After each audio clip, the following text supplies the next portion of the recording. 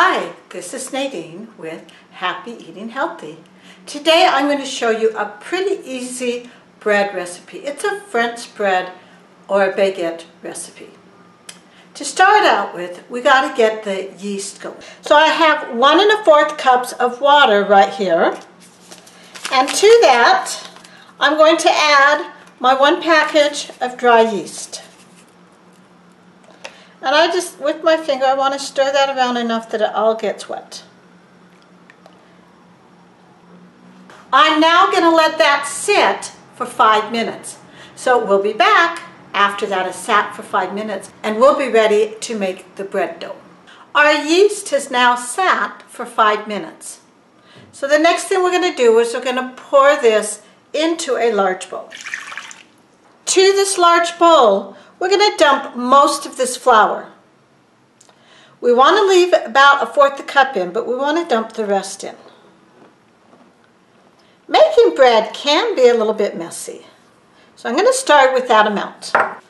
I now want to stir this until a soft dough forms. That way I don't have to get my fingers too messy until we at least get a dough. You'll notice it is starting to form a nice soft dough. We've got all that water absorbed into the flour.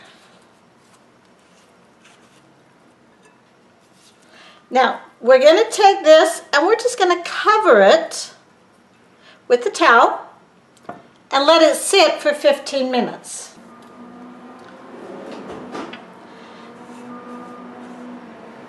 We'll be back to knead this and finish up the making of the bread dough in 15 minutes after that is rested.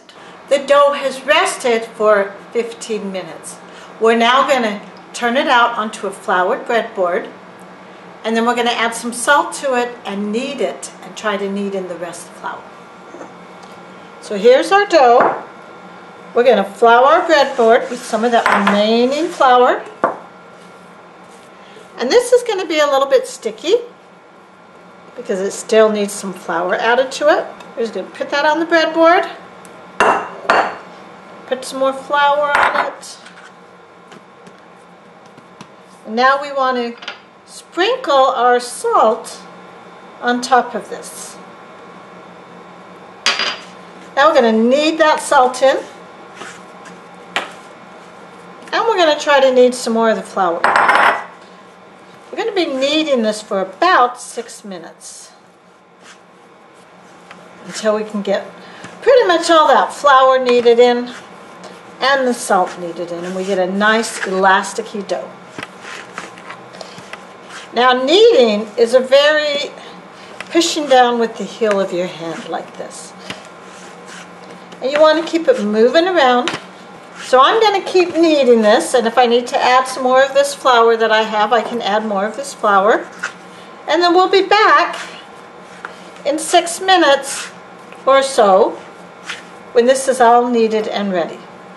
I have now kneaded this, and you see it's a nice elasticy dough, and I've incorporated all of the flour into it. You may not need to incorporate it all. It depends on different factors in the environment. Now, what I want to do is I want to let this rise till it's doubled in bulk. I'm going to take this big bowl and I want to spray it down a little bit. Then I want to put my dough in there, spray it down, and then just turn it and make sure it's all very well covered. I'm now going to take that towel that I had over it before and cover it. This is now going to raise till double in bulk, which will be about 40 minutes, depending on how warm your house is and the humidity in the air and all that. So we'll be back after this is doubled in bulk in about 40 minutes from now. The dough has now risen for about 40 minutes. You'll notice I already poked 2 fingers in there and the indentation stayed, so it's ready. So now I'm going to punch down my dough And I'm going to let that rest for 5 minutes. I've let it rest for 5 minutes. So now we're going to roll out the bread. So I'm going to take my dough and I want to divide it in half because this is going to make 2 loaves of bread. And I want each dough to be about the same. Then I've got this breadboard and I just want to put a little bit of flour on it so that the bread doesn't stick. And I'm going to stick one of my loaves right there. And all I'm going to do is I'm going to roll this in a rope until it's about 12 inches long, which is about the length of this breadboard before we get to that. So I'm just rolling it out, and I do want it to taper just a little bit at the ends. Once I have that like that, I'm just going to stick the bread onto that pan. I'm going to do the same thing with the other loaf. And you just want to keep rolling it back and forth in a rope until it's about 12 inches long. Same as the first one. Again, making sure the ends are just a little bit tapered. And then we're going to stick this also on the pan. What we're going to do here is we're going to just spray the top of this down with the canola oil. Before I cover it, I just want to sprinkle some cornmeal over the top of this. You can kind of spread it around like that too. Okay, now that the cornmeal is sprinkled over the top, we're now ready to cover it. And we will be back in 20 minutes after this is raised again to put the slits in it and then stick it in the oven to bake. Our loaves have now rested and raised for another 20 minutes. So here are 2 loaves. I'm going to, normally I wouldn't try to do this, but apparently I got them a little bit closer together than I wanted. Notice one's a little bit bigger than the other. Now I'm going to cut 3 deep diagonal slits in each of our loaves.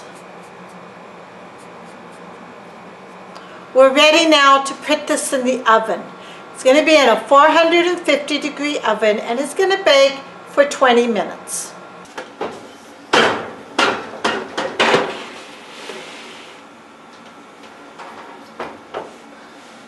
Now that it's in the oven, we'll have it bake.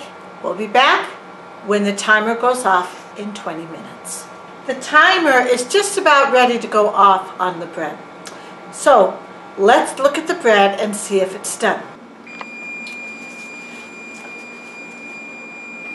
There's the timer. So let's open up the oven.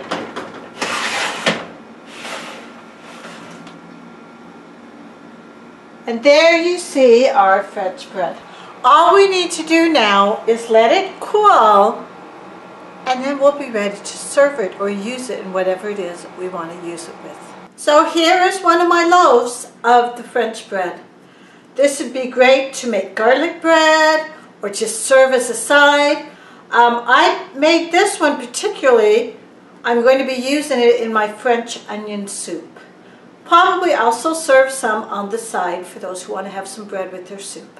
1 ounce serving of this is only going to be 53 calories. So at that many calories, you can add the garlic spread in that and it will still be a low-calorie bread. This is Nadine with Happy Eating Healthy, and here's our French bread or baguette. Enjoy and happy eating.